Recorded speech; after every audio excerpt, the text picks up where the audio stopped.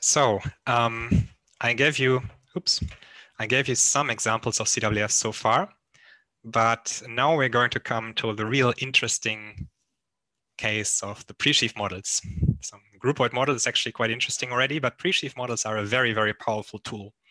So it's a way of interpreting type theory into any pre-sheaf category, and it's a so-called extensional interpretation, which well, extensional meant a kind of different thing some time ago. Nowadays, people say univalence is an extensionality principle, but people used to say that equality reflection is an extensionality principle. So here we mean actually models that support equality reflection, which just means that the identity type in the type theory is interpreted as actual meta-theoretic equality, so the actual equality in our life. Or I always want to say life when I say mathematics, but I guess it means I don't have any life outside mathematics. So it's useful because pre-sheaf categories are so useful. They appear everywhere in modern mathematics, and constructions and pre-sheaf categories can easily get out of hand if you do many things in succession. So we can kind of exploit the brevity of type theory. That well, sometimes it's brief, sometimes not so much, but we can use it as a tool for speaking about constructions and pre-sheaves. And this doesn't yet have anything to do with univalence. It's a technique which is decades old. It's not new. And one example application is actually a circular application, namely we can use pre-sheaf categories to describe type formers in CWFs themselves. So we can use the language of extensional type theory in pre-sheaves to describe what it means for a CWF to have certain type formers, so that we don't have to constantly mention the context gamma anymore and say that everything that we postulate is supposed to be stable under substitution in gamma or natural in gamma. So that's kind of nice. But more importantly for this talk, pre-sheaf models are bootstrapping devices for the models of homotopy type theory that we are going to be interested in the end. So we are going to use the interpretation of the universe, pi types, sigma types of these pre-sheaf models and just modify them a tiny bit so that they become good models for homotopy type theory. So usually this involves restricting the types in some way. Usually a type in a pre-sheaf model basically just corresponds to an arbitrary map into the current context. So there's kind of an equivalence between maps into the context and types over context in the pre-sheaf models. And for the homotopy type theory models, we usually restrict this by adding some sort of vibration condition to this so-called display map. And the pi types and sigma types are actually interpreted as before. We just have to provide witnesses that the pi type or sigma type is also vibration. And the universe is a more complicated story. So here I've given a definition, one definition of pre-sheaf models, and it is not the standard definition. And I did this intentionally. So C hat is just our notation for pre-sheaf categories as before. And I'm going to say a type over gamma is a discrete vibration over the category of elements of gamma. So usually you would say, so either you directly define a notion of dependent pre-sheaf over gamma, or if you're a mathematician who's not used to working in an indexed way, you would say a type is a map from some other object delta into gamma in pre-sheaves. And then you have to worry about interpreting substitution in a strictly functorial way, which is possible. But I chose this definition for a reason, and we will see it shortly. So I also write A is a type in context gamma as, well, one of these notations. And I agree it's a bit confusing, but I couldn't decide which one I wanted to use. I need a better notation for index, for displayed discrete vibrations. I kind of want to give this map the name of A, and maybe the total space should be called gamma.A. But if I call this gamma.A, I need to call the map P of A. So P of A would be the same thing as A, which I also want to avoid because it's not actually the map, it's the the displayed thing with its indexing information. Okay, and the terms are just sections of this, or if you want, dependent sections of dependent presheaves. And now, well, you can guess this top object is the context extension, so the presheaf gamma extended with the dependent presheaf A over gamma. And a nice joke in the Zoom chat, by the way, by PMP. The reason why I chose this slightly weird or non-standard definition is to make you recognize that we can actually simplify this model quite a bit by moving away from presheaf models to a different base category. So we can say the base category of our model is actually categories, the one category of categories. And we can build a category with families from that by saying that the types over a category are the set of discrete fibrations over this category. This is kind of suggested already in this definition here, because all we need to change is, well, a type now depends on a category, and then instead of the category of elements of gamma, we just use this category. So again, context are categories, types are discrete fibrations in displayed forms, and context extension is given by taking the total category, the actual category of elements in the non-indexed presentation, so forming the sigma type, basically. And this makes it quite a bit nicer. And then the actual presheaf models over a fixed category C would be obtained by passing to a slice of this CWF of categories with discrete fibrations as types. So the presheaf model over C is the slice model over C. Okay. And well, how do we interpret typeformers?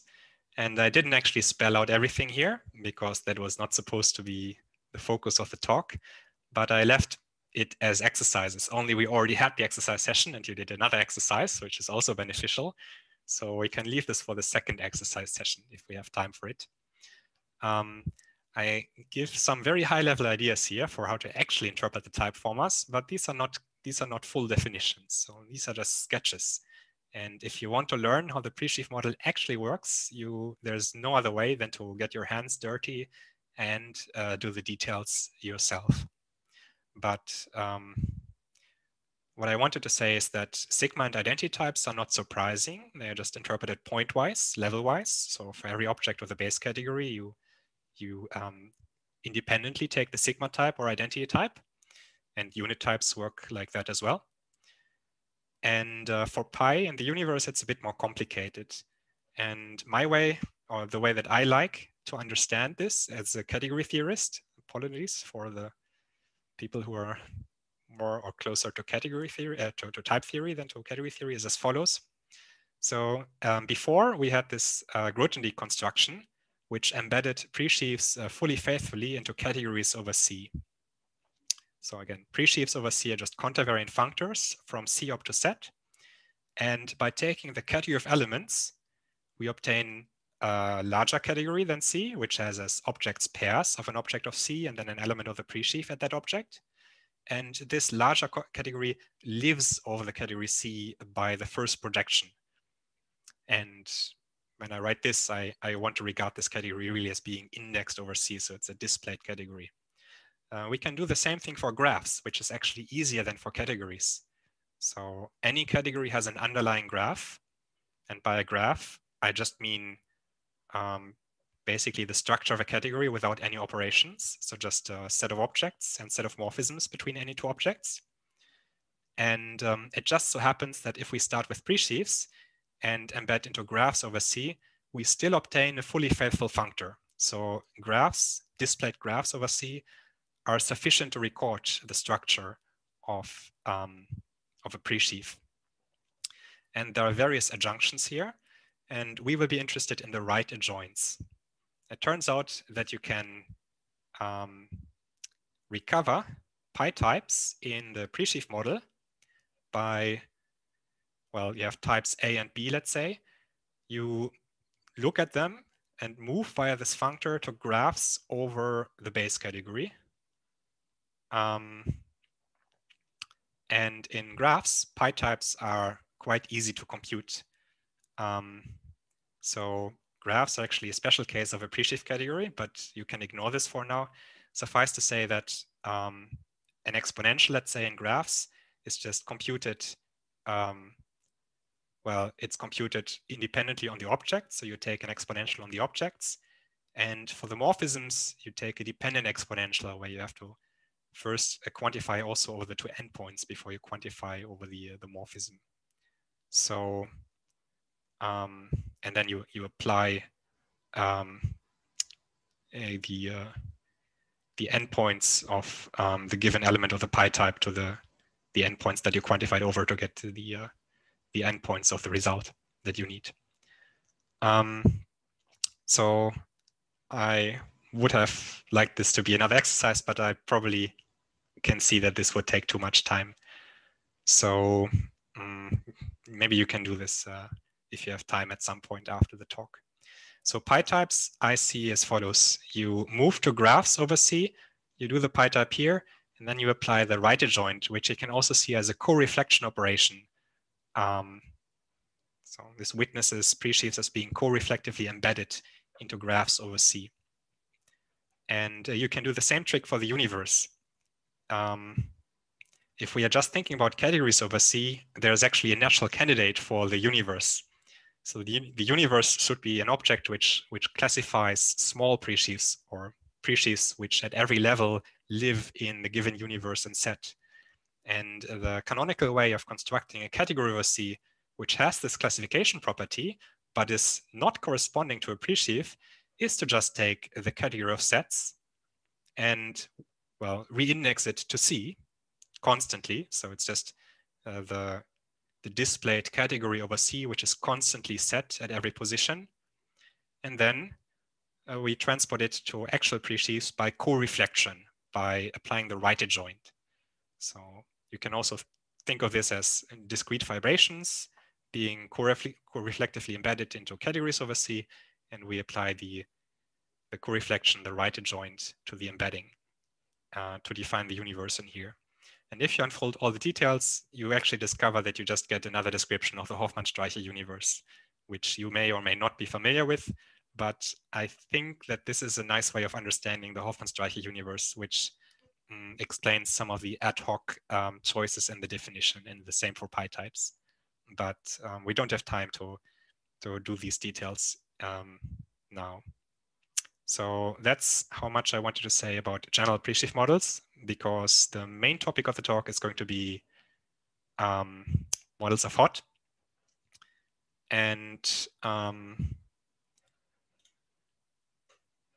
I'm just wondering whether another break is in order or not. Let me check the schedule. I suppose formally yes, but yeah. Okay, this was 3 pages of material, but it was extremely dense. So let's take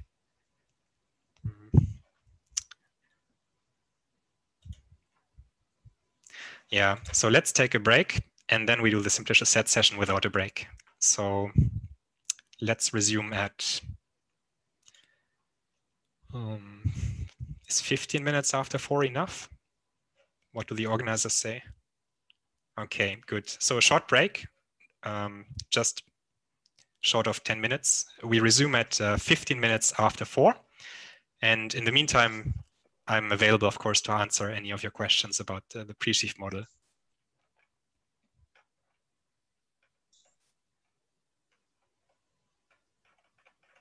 Maybe I should take a look at the Zoom questions. There was quite an involved discussion.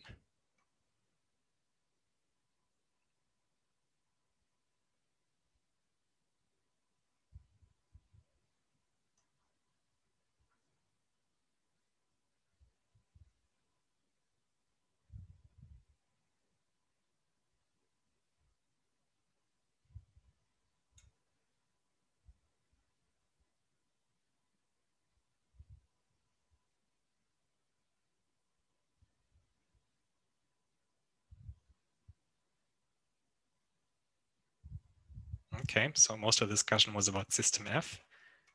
So everything I said about system F was just about what it means to be a model of system F. I did not claim that set is or that a particular interpretation of set is a model of system F.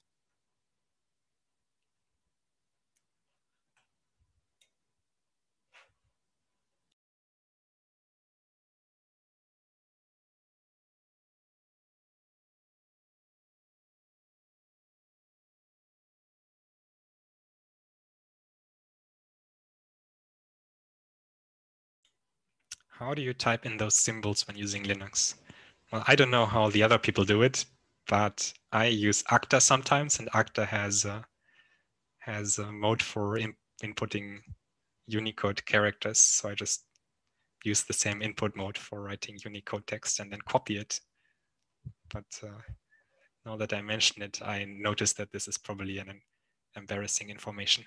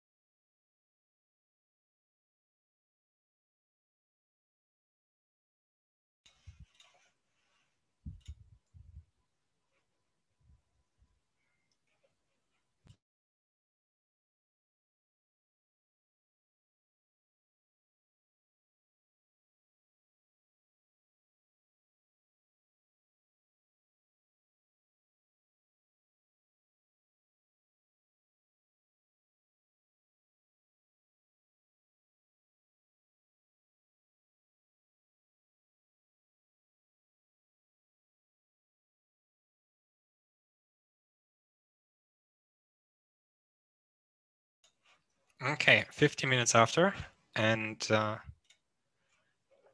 guess it's time to continue. Yep. So I have to finish before, well, to give you time to have a pause before Valerie's talk. So depending on how long this portion of the talk takes, okay.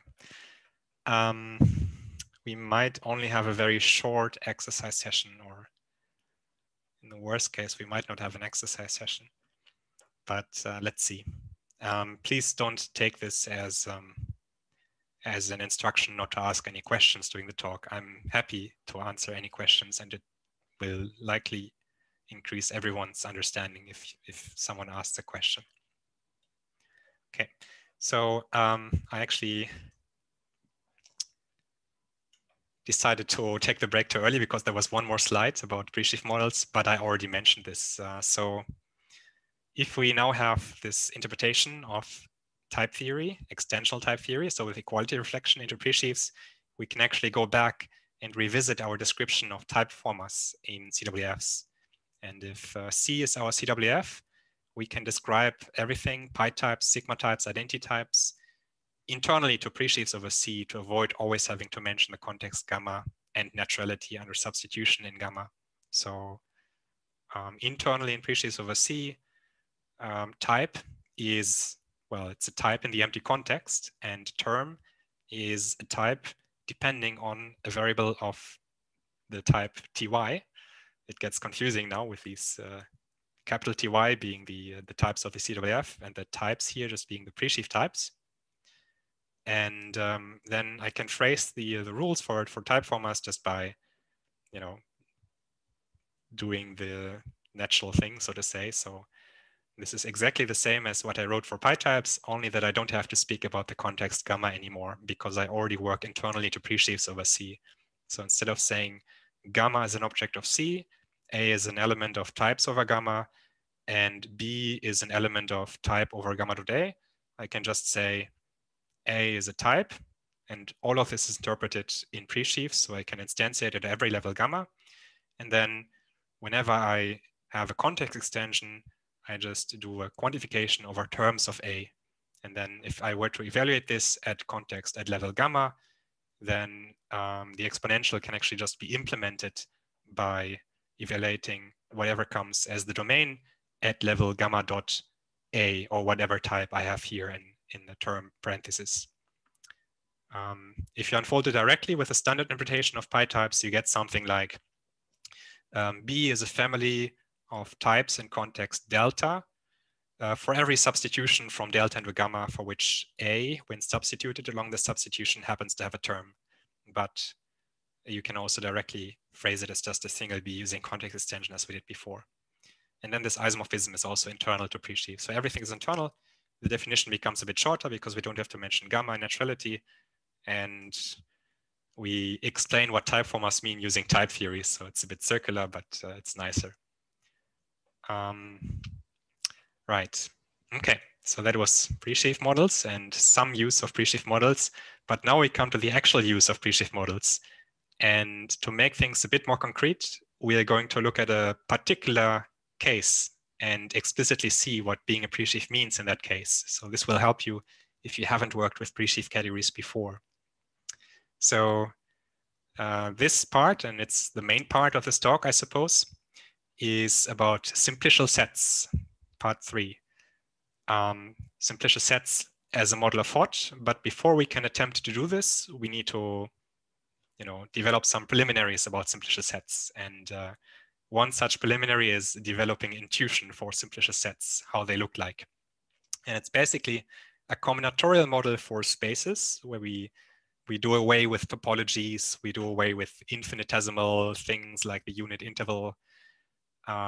We do away with all these countably infinite points in the interval, whatever, uncountably infinitely many points. We just represent shapes combinatorially or discretely if you want, by saying we have a collection of points, we have a collection of edges which are directed, we have a collection of triangle fillers, So the scan decided to make the inside of this white, but when I drew it, I made it gray. So the white balancing of the scanner is not quite right. And we can have simplices of high dimension. So this is supposed to be a tetrahedron. So 4 points, 6 lines, 4 triangle fillers, and an inside. You could also have a tetrahedron without the inside, but here I wanted it to have an inside. And here's another line, another line. Here's something interesting, a line which has the same start and end point. That's also allowed. We can have isolated points, we can have isolated lines, any kinds of pastings or gluings of these primitive simplices.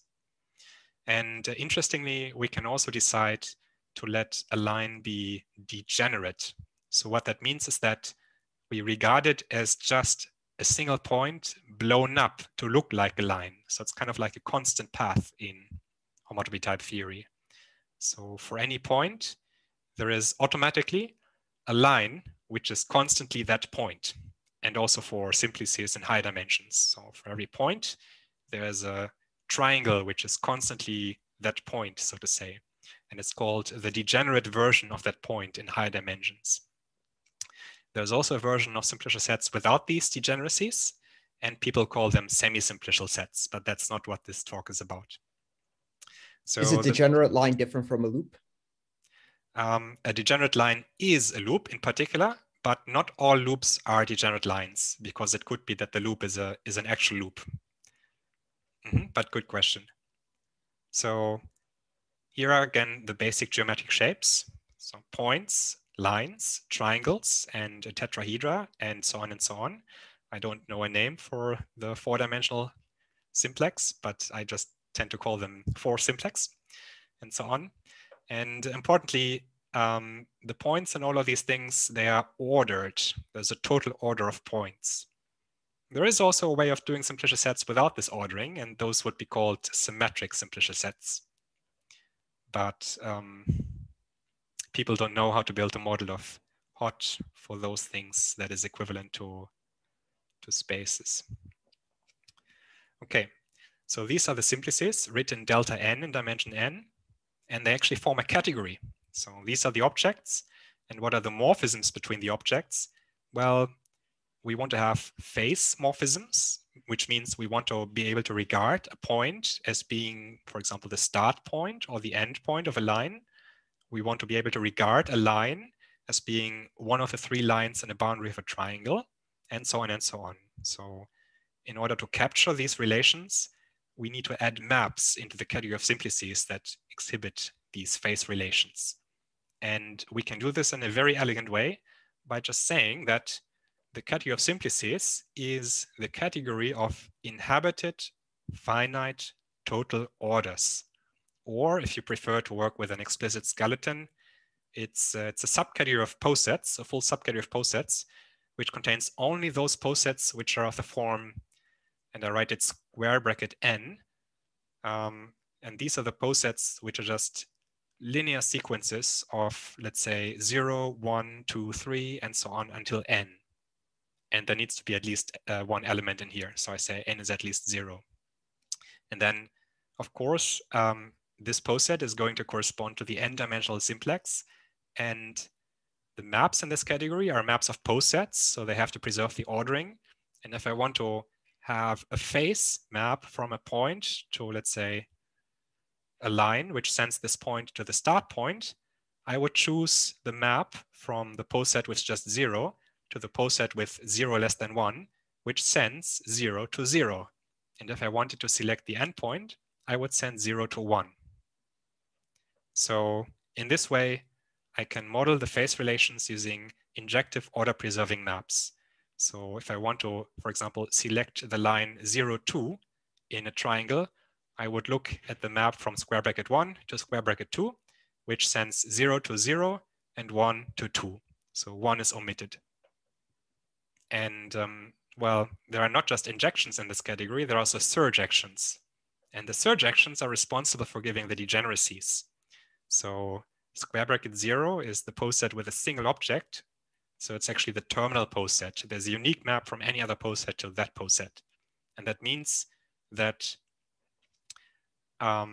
there is a unique map from any n simplex to the point, and that represents this degeneracy, that I can see every point also as a line or triangle or tetrahedron, which I think of as being constant on that point. And the formal definition of simplicial sets based on this category of simplices is simply as presheaves over this category of simplices. So 3 notations here. Usually we'll just write simplicial set. And now we go back to the definition of presheaves, the standard one, let's say at first, where a presheaf is a contravariant functor from delta to set. So if you look at the generating phase maps and degeneracy maps, so for example, for the phase maps, the phase inclusions, which always just omit one point in every map, and then you look at the action of a simplicial set, let's say x, on it, then because x is a contravariant functor from delta to set, all these lines, they go into the opposite direction. So for example, we have 2 maps from square bracket 0 to square bracket 1, which select the 2 endpoints. And then by contravariance, we obtain 2 maps from the set of lines in X to the set of points in X, which are the maps that select the first endpoint of a line or the second endpoint of a line.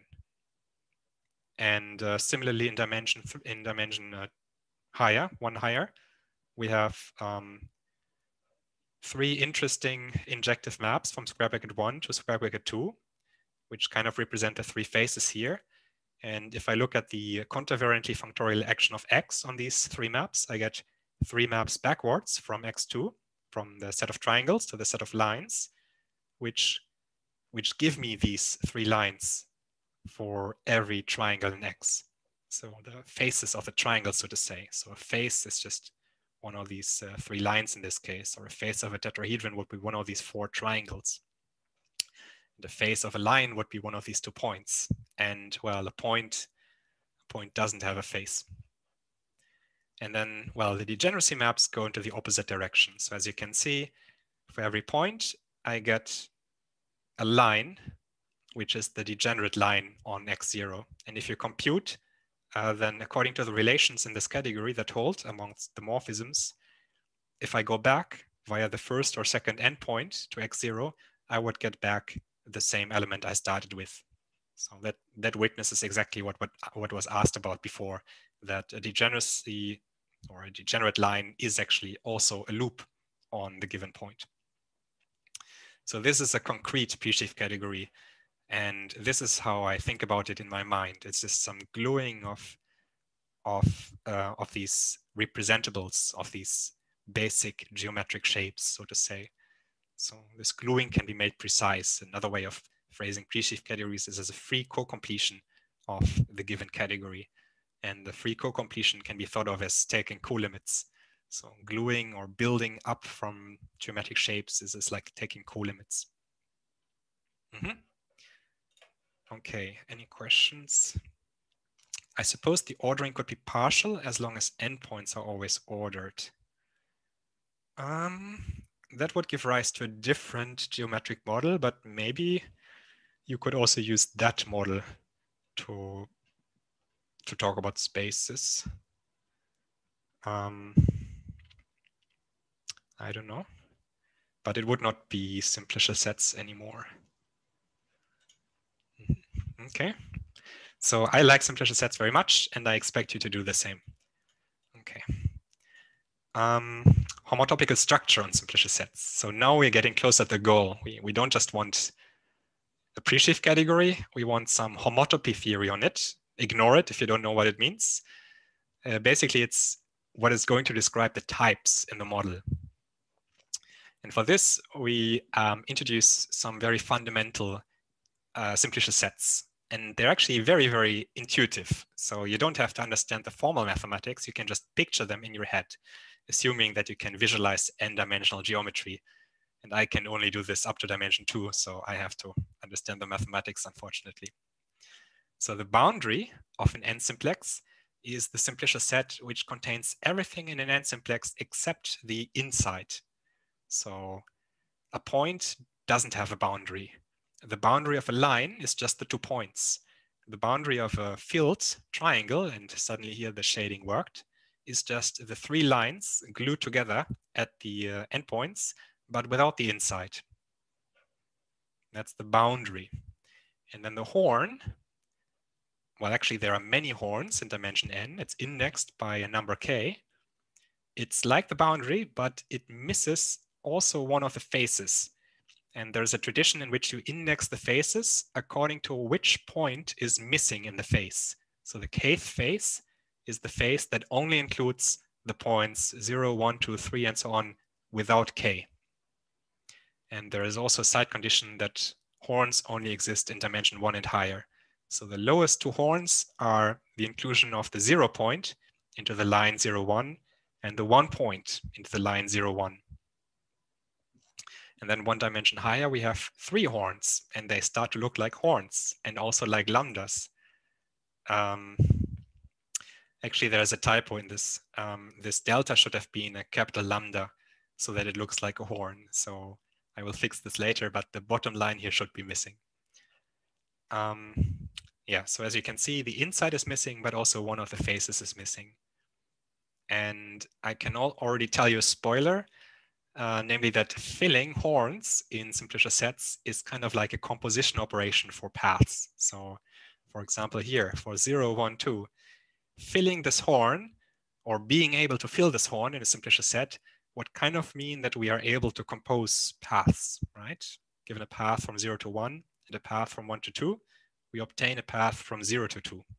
And then the inside is kind of a witness that the line we get from 0 to 2 is actually related to the sequence of the previous paths. So yeah, so this clearly models some kind of composition operation. So if you know about groupoids, then you can see this as or categories. This is composition categories. And the other 2 horns, they only exist if the category is a groupoid. Okay, and we are going to use these key simplicial sets to define some homotopic structure, which is just a certain class of or certain classes of maps in simplicial sets. So what we're going to do now is say, and I'm just going to give the intuition. You don't have to read the formal mathematics, or you can do that later if you want. A map y to x called P is a trivial fibration if it lifts against boundary inclusions. And lifting means that in any commutative square where the left map is a boundary inclusion and the right map is the map P, there exists a diagonal filler which makes the diagram commute. But what this means geometrically is that, well, we follow Andre's pictures and draw a bubble for x in the bottom and a bubble for y in the top. If we are given an n-simplex in x, for example, a line, and then in y, we are given a partial lift of this n-simplex, which is not defined on the entirety, but only on the boundary. So in this case, the 2 points y0 and y1. Then we are able to find a line between y0 and y1, which lives over the line in x. So this is for dimension 1. And in dimension 0, it would mean for any point x, we can find a point y over it. And if you think about type theory, then this is kind of like inhabitation. For every point in the context, we can find a point in the type over that point in the context. And this is like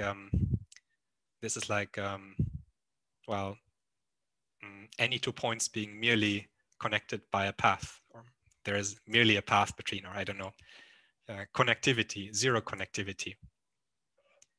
No, 0, I always minus 1. I always get the indices mixed up. Anyway, connected up to mere existence of path.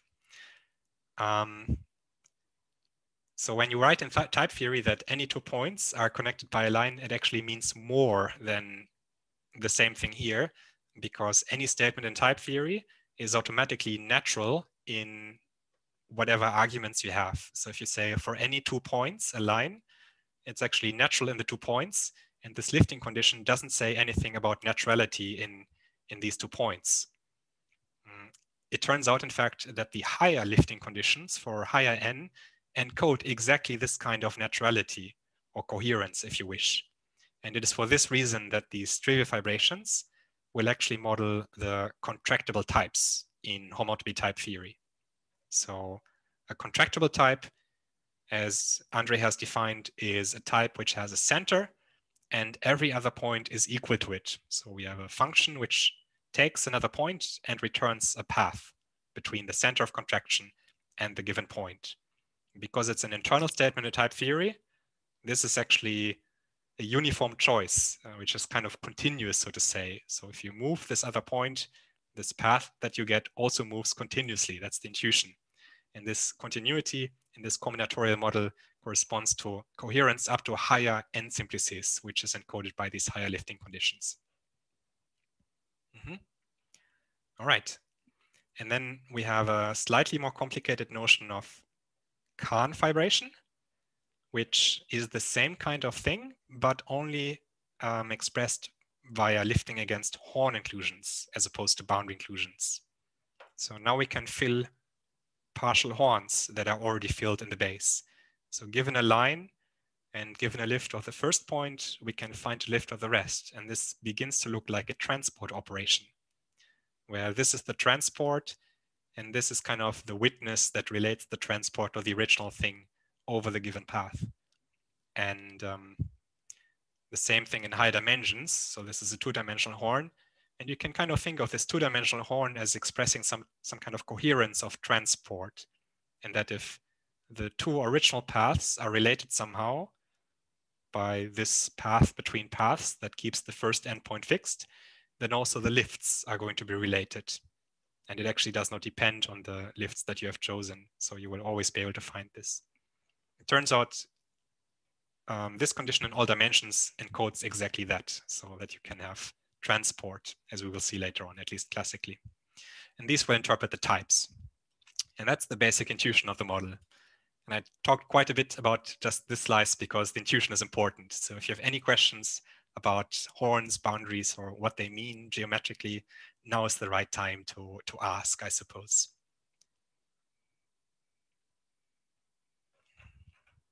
I don't know how many of you were actually familiar already with simplicial sets before, but I don't assume that you are, so don't worry. That's exactly why I included this, this slide, this page. Okay, let's move on. So, yeah. Weak factorization systems. Okay, I'm not going to go over all of this material. It's a categorical background, but you don't have to know it. The reason why I put it here was because of these lifting diagrams. So these lifting diagrams, they also feature in what people call weak factorization systems.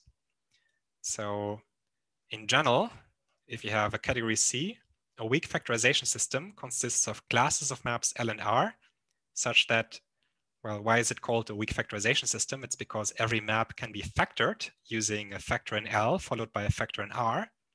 And then L and R are actually characterized by each other by lifting conditions. R is exactly the class of maps which lift against L, and L is exactly the class of maps which lift against R. And this is an extremely useful concept. And whenever you have such a thing, then these classes of maps L and R are actually closed under very, very many operations that we won't go through. This notion becomes even nicer if you replace this existential for a lift by a unique existential. And in that case, you obtain the notion of factorization system, which actually also features quite a bit in homotopy type theory. So for example, you haven't seen this yet, but maybe Egbert will at one point mention it. There is a factorization system of n-connected and n-truncated maps, for example. And there's an entire theory of factorization systems and left exact factorization systems, which is extremely important, but a bit more advanced than what we're going to cover in this school.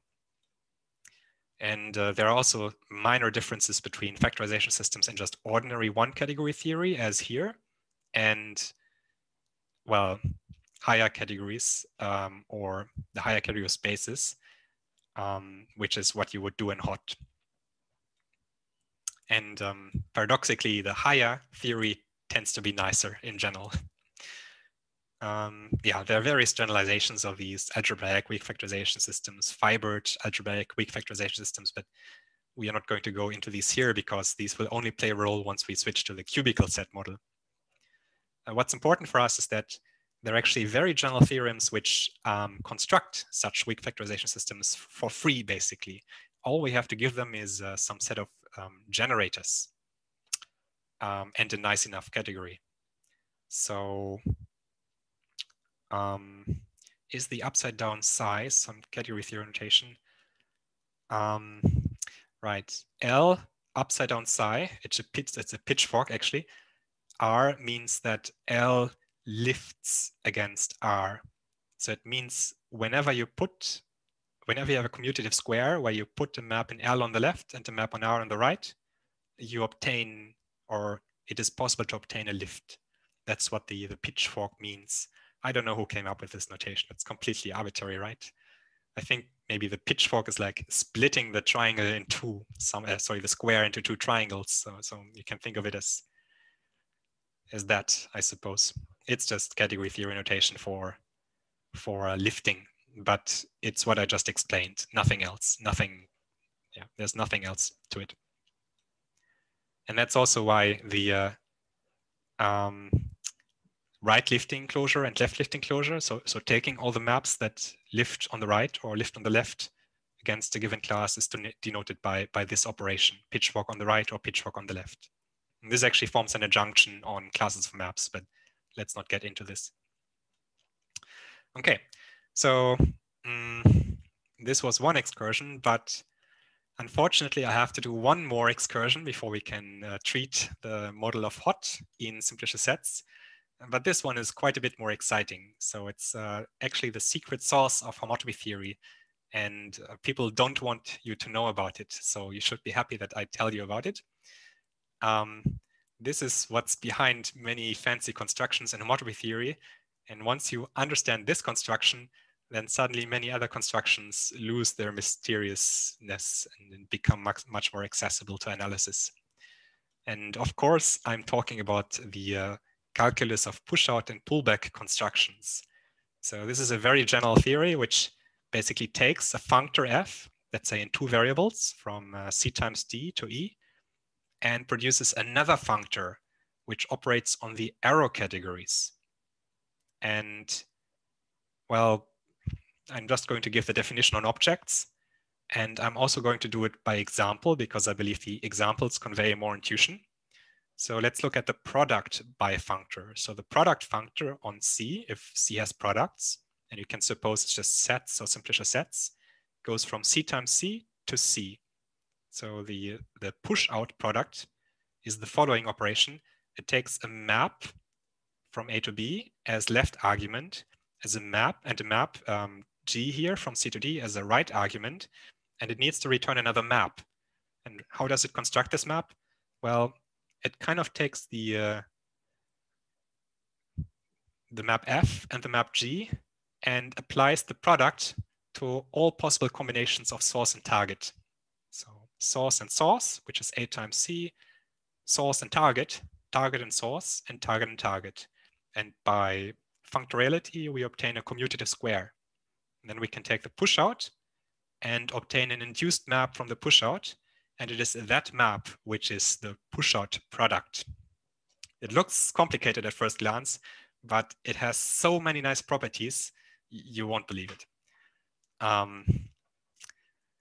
Yeah, so sometimes you do the same, but with pullbacks. So for example, for the pullback exponential, you kind of do the same thing. There are some issues with contravariance here for the exponential, but you take the pullback, which of course you can regard as a push-out in the opposite category. So in principle, there's a way of reducing it to the push-out construction. But it's incredibly magic. So any property you know that your functor f has, in most cases, it will lift to this f hat, to this push-out construction or pullback construction of f. If f is the product functor of a monoidal category, then you obtain a lifted monoidal category structure on the arrow category.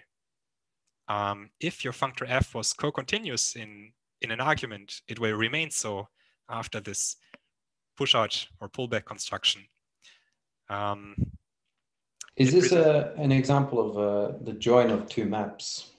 I mean, yes, in fact. Okay. So the join is actually a special case of the push-out product where you have B and D, the terminal object, and you can interdefine the push-out product from the join of maps, and reversely, you can define the join of maps from the push-out product.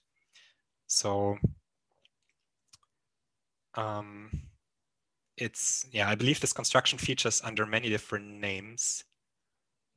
I guess the join of maps is exactly this. I don't know, maybe Egbert can correct me. I don't know what else I could do with two maps when I do the join other than doing this construction. Yes, yeah. So what Egbert is saying is basically the reduction of the push-up product to the ordinary join. So in homotopy type theory, the fibers of this map can be characterized as just the fibers of, well, the fiber of this map join the fiber of this map. And you can also express it, you can also express the join as well, the push-up product into the terminal object. So this witnesses basically some sort of stability of the push-up product under reindexing, which is not so surprising because I suppose all involved operations are, but maybe there's more to it, I don't remember. Right, let's continue. So yeah, it preserves composition vertical here. I don't mean that the functor f hat preserves composition. That's always the case because it's a functor. I mean that if I compose two objects vertically here, so the objects are already maps, so I can compose them, I obtain also a composition of maps in E arrow, at least up to push out or pullback. But these are details that we don't have time to examine. And the amazing thing is that this push out or pullback construction interacts extremely nicely with the lifting property.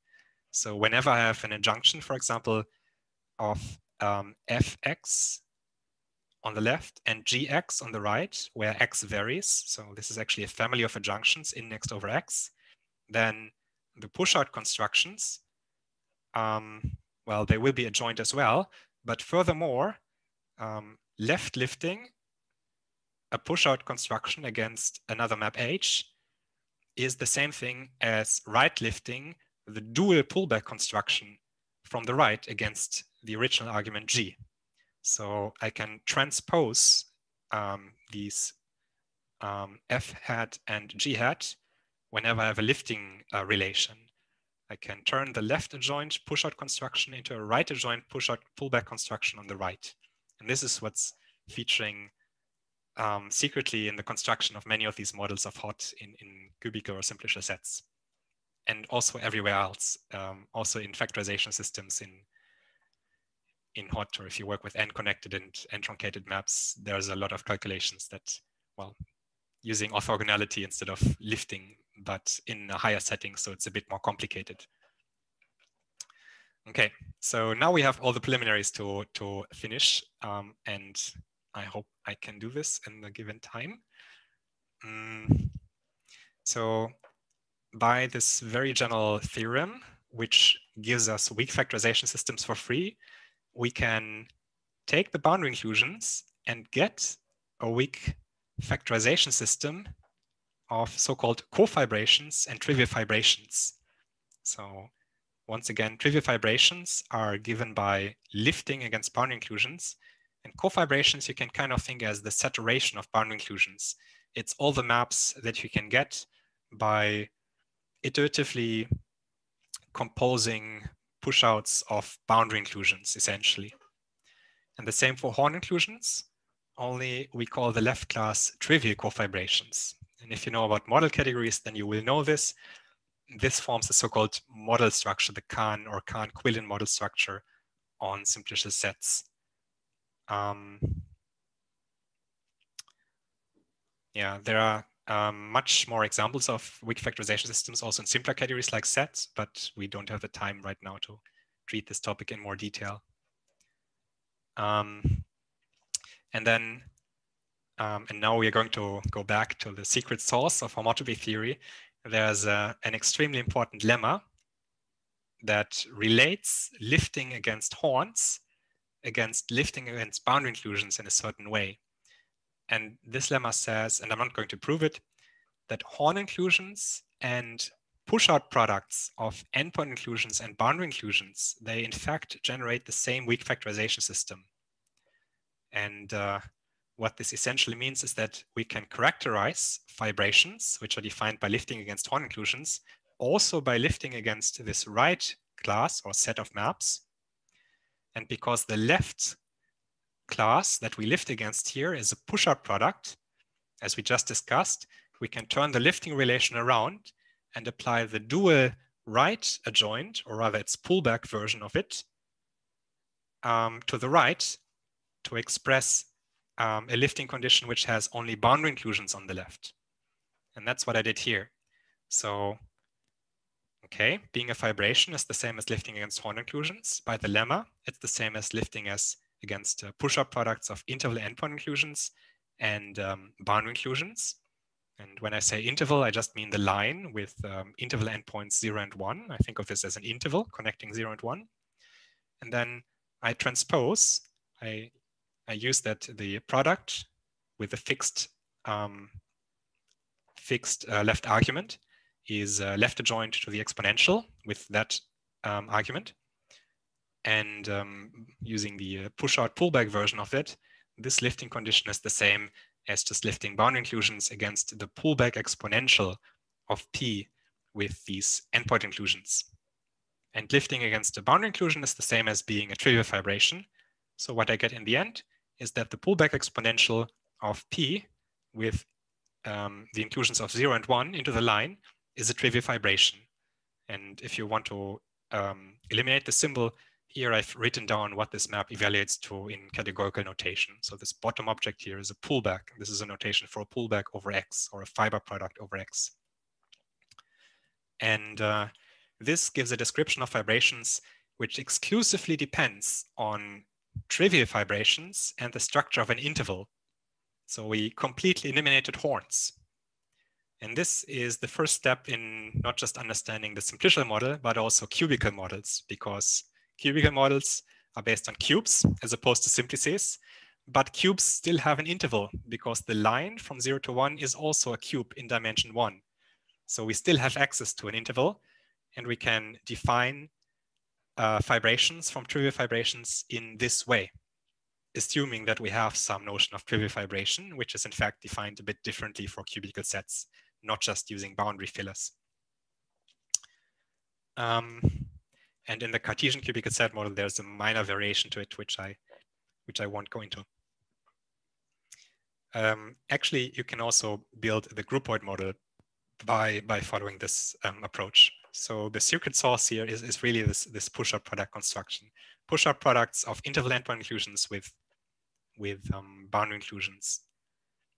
And since this is a set level construction, instead of being related to the join as it would be in homotopy type theory, it's related to the set level join of, well, in fact, these are, well, the fibers of these things are propositions. So the set level join of propositions is also called the disjunction. And you can express this operation using disjunctions, which you will see when we use the internal language to talk about cubical type theory, for example, in Understock, I believe. So this push-out product models a disjunction, basically. The disjunction of being over 0 or 1, or being in the given boundary of the simplex. Okay. Oh yes, the Anel Biedermann Finster Jayal is also a very, very elegant example of the use of this push-out pullback product exponential calculus to do something interesting and to actually give a better proof than all previous known proofs of a certain theorem. How do we get the groupoid model? Glad that you ask, so that I can spend my time talking about it. So for the groupoid model, you choose as, instead of boundary inclusions, you choose a different set of cofibrations, or generating cofibrations. So you choose as cofibrations those functors between groupoids which are injective on objects, but arbitrary on morphisms. So classically speaking, in simplicial sets, the cofibrations, the things that you can build using boundary inclusions, they're actually exactly the monomorphisms. This is not true constructively. But in groupoids, you have to look at the functors which are monomorphisms only on objects. And then you get the fibrations using this definition. So defining a fibration using, well, by saying that this pullback exponential is a trivial fibration. When I tried the two groupoid, yeah, I tried with this kind of stuff, but I didn't get anywhere. It's also quite hard to make the algebraic models for n groupoids be one categories, which is what you need in the first place to model type theory. For two groupoids, you can still do it, but I don't know how to interpret pi types. All right. Finally, and after all preliminaries, we can reap the fruits of our labors, if you're still listening, that is, and try to see simplicial set as a model of HoTT. So, as I said, simplicial sets are a presheaf category over delta. And as we've seen in the previous part, there's an interpretation of extensional Martin-Löf type theory, so with equality reflection in it. And we're basically going to use it. We are just modifying some components. So the types before were just displayed, let's say, displayed presheaves, dependent presheaves, or if you want, a presheaves with a forgetful map into the base, but then you have to worry about strictness of substitutions. So here I said, okay, we write it as the display map, but what we mean is this is supposed to be indexed over gamma. So I mean a notion of dependent presheaf that I'm not going to unfold here. This was the notion of types in the presheaf model. And what we now do is we add a second component. We say we restrict to Kahn fibrations. And there are two possible choices here, depending on what you want to do. If you're a classical mathematician, it's not so relevant. You can choose to include a witness for the map P being a Kahn fibration, which includes actual data. So the operation that produces the lifts against Horn inclusions, for example.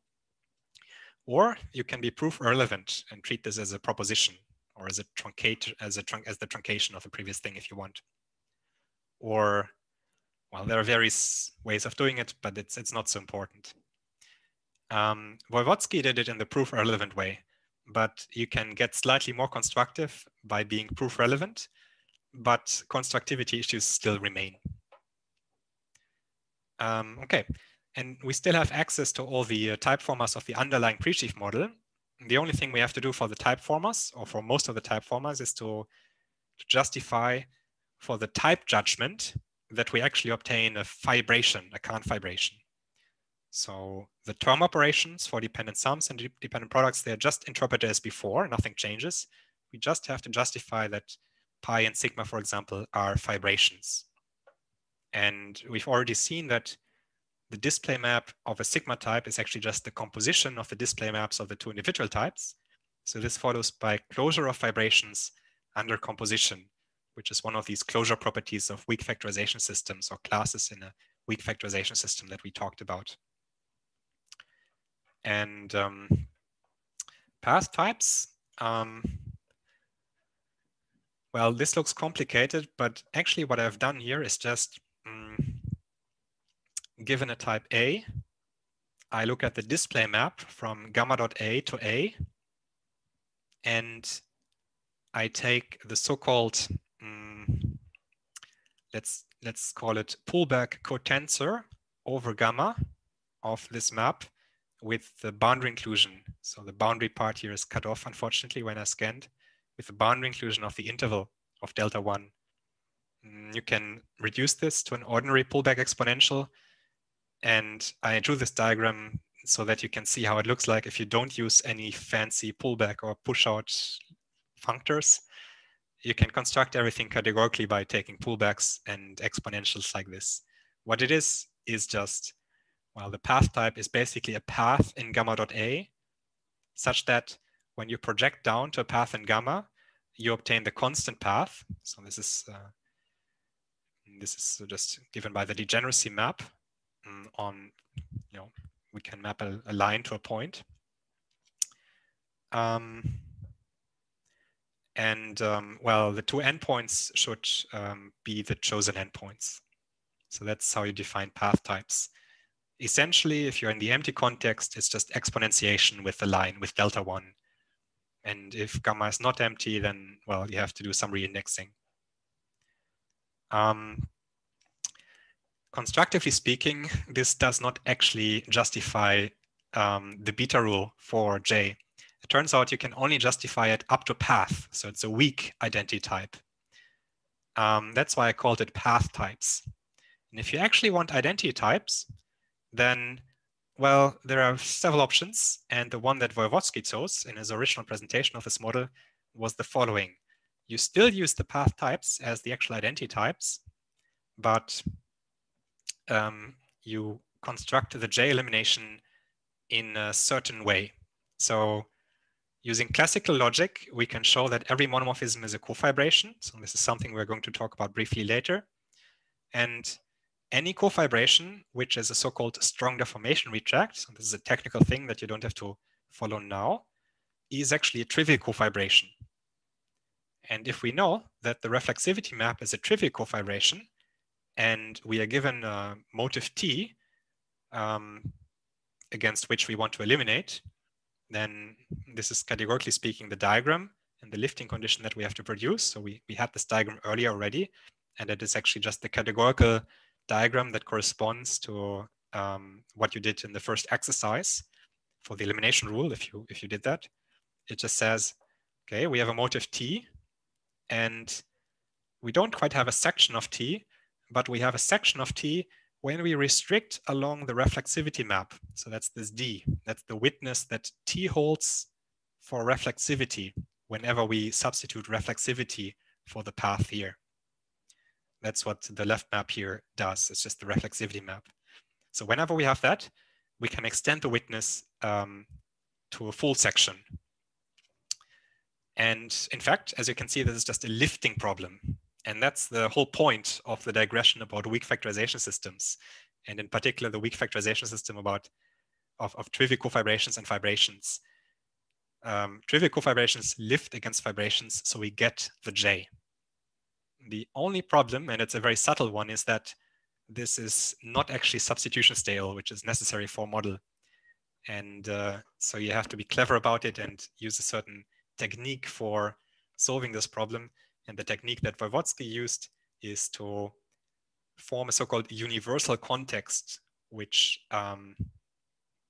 which includes components for everything that appears in this diagram, and choose this diagonal filler in the universal situation, and then define all these individual instances of J by restriction. There are some subtleties in here, and there's actually something that is being used here, which I'm skipping over, namely that trivial cofibrations are closed on a pullback along fibrations. But that's the idea. And then we have actually justified identity types from path types. Okay, I'm running out of time, so I'm going to skip over a lot of material now. So there's another approach which you can read about by Andrew Swan. Dependent products follow from closure of trivial cofibrations under pullback along fibrations. This is an adjointness argument, once again. And I will direct you, I will upload some references where you can read the details if you're interested, or you can talk to me tomorrow. This bit is a bit important. So this addresses the question of why the simplicial set model is actually not constructive. Why is it classical? What's the problem of doing it constructively?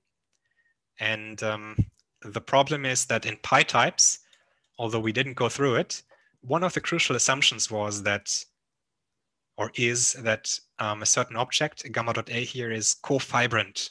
That's what's needed to take a certain lift here for the vibration from gamma dot A to gamma. And well, what does it mean for an object to be cofibrant? Essentially, it means to be able to build up the object X from filling boundaries, because cofibrations are generated by boundary inclusions. And as a representative strategy, you can try to first fill in all the points, then fill in all the lines, then fill in all the triangle fillers, and so on. And if we had more time, I would have paused now and asked you to think a little bit about what the problem here is, constructively speaking. But since we don't have time anymore, I'm just going to spoil the answer. The answer is that because we are working with simplicial sets, not just semi-simplicial sets, we also have degeneracies. And whenever we add a point, we actually add more than just a point. We also add the degenerate versions of that point in all dimensions. So we actually already have added some lines here, namely the constant lines on every point, which means that when we add the other lines, we need to exclude the degenerate ones. And that means we need to be able to decide for every line if it is a degenerate line, in which case it came from a point and we don't need to add it, or we already have it, or not a degenerate line, in which case we really need to add it. And the same in higher dimensions. So we need to decide between the degenerate triangles, which are already coming from the lines, and the new triangles. So formally, this means that the map from degenerate n simplices plus non-degenerate n simplices to all n simplices needs to be a bijection, which is a categorical way of saying that degeneracies are decidable. That's what it means to be cofibrant. And constructively, it's just not true. You can easily construct simplicial sets or even graphs already. If you think of graphs with reflexivity, it's just a truncated version of simplicial sets. Graphs with reflexivity, you can construct such a graph where it's not decidable whether an edge is reflexivity or not. So that's the basic problem. Right, function extensionality. This would have been a nice exercise, but you can do it on your own.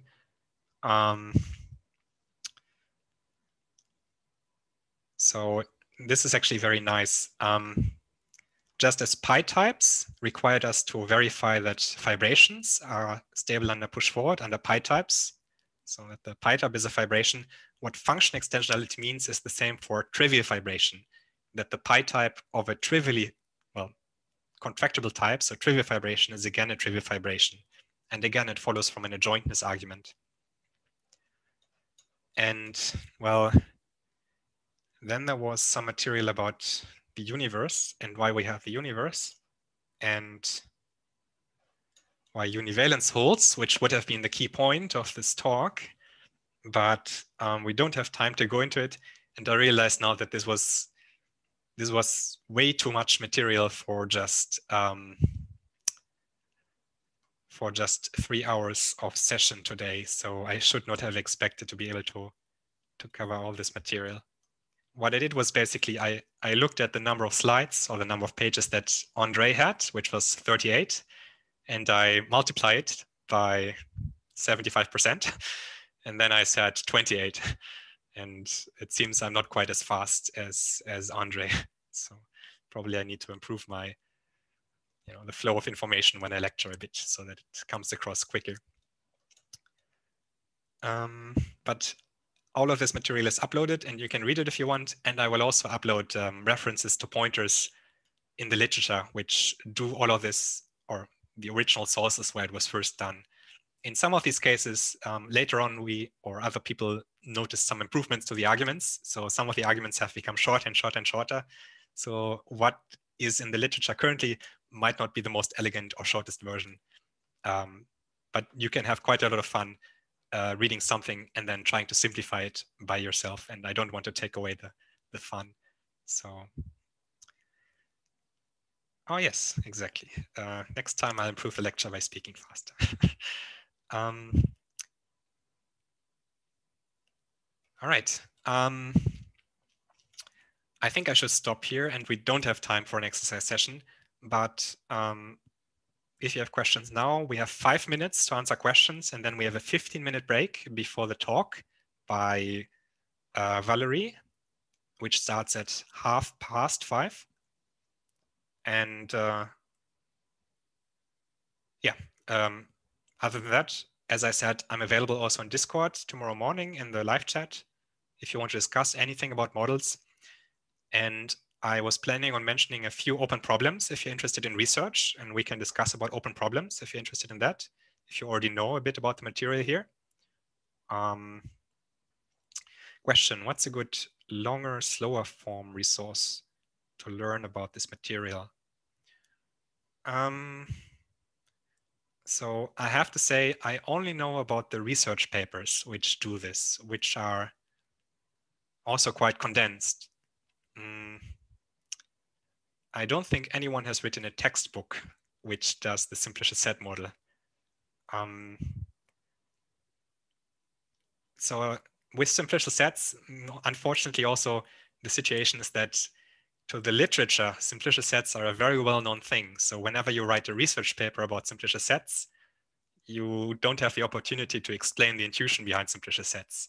So what I would recommend you to do is to read an introductory textbook on simplicial sets, for example, and I can give you pointers to one. For example, I know that Emily Riehl has some very readable notes. And you first try to understand the intuition behind simplicial sets a bit more. And then you can try to read one of the research papers on the simplicial model of HoTT. So I'm allergic to diagrams, then I can't help you. I'm sorry for causing an allergic reaction to you in this talk, by the way.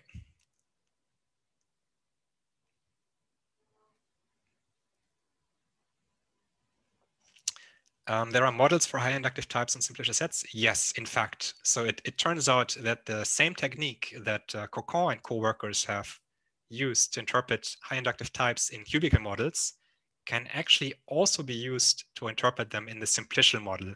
It's just that no one has written it out.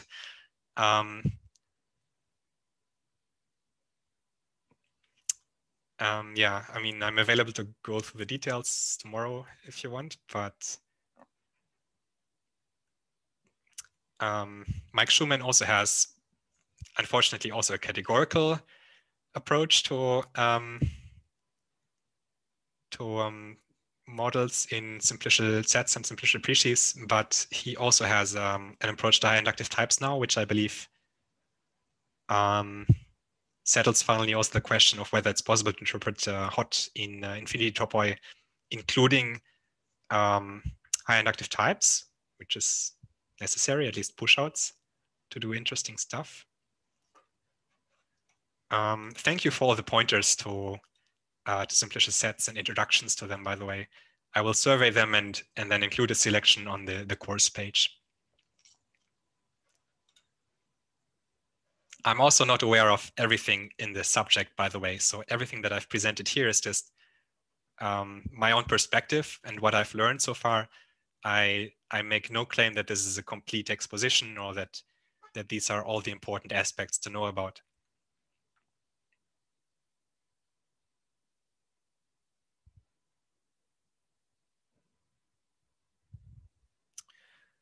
Cubical type theory uses contextual categories or algebraic or something. Well, cubical type theory is a type theory. So by default, it lives on the syntactic side of things. It's a version of type theory that adds more rules, basically. So contextual categories are, well, it's close to syntax, but they're a notion of models. So they live on the semantic side. You are free to use basically most kinds of models to interpret cubical type theory. I would recommend categories with families, for example, but you can also use contextual categories to interpret it. But your model needs to support all the features of cubical type theory. So you have to adapt CWFs to include interpretations of everything that cubical type theory has.